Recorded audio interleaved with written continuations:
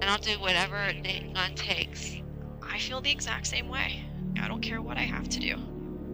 When I told them I would lie, I would steal, I would do whatever by any means to get her back. That's exactly how I feel. It's the truth. We've been talking today about how the possible discovery of Kaylee Anthony's body might affect the case against her mother, Casey, who is charged with her murder. Now, Dr. Lillian Glass is an expert in body language and says that when she watches Casey's jailhouse conversations, she sees a lot of deception.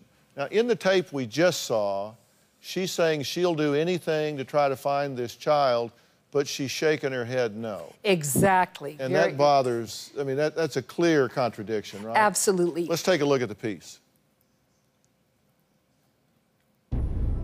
Does Charlotte sound like a potential place to look? You can look in Charlotte. I know Zanny's had roots in North Carolina. I know And definitely Miami. Definitely Miami. And New York.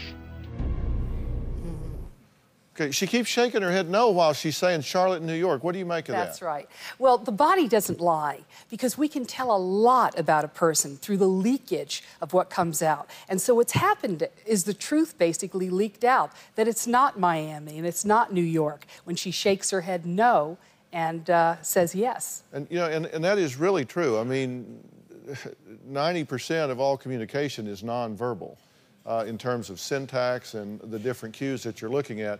Tell me what you see in this clip of Cindy asking Casey about the babysitter she claims to have left Kaylee with. She refers to her as Zany.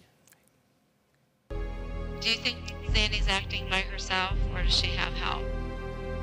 I don't know, Mom. I haven't been able to talk to anybody. I don't know.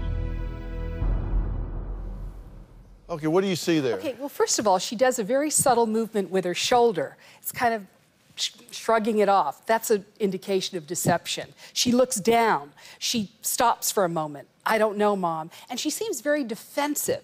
And it's not only that you can tell a lot about deception, but you can tell a lot about the relationship that she has with her mother, with her father. So many things you can tell. You think she's lying? I don't think. I know. Because there is a science to this. All right, just real quickly, we've got 30 seconds here. You say the prosecution is making a big mistake. You also get hotel price assurance. It's a 1-2 punch of savings. Pow, pow.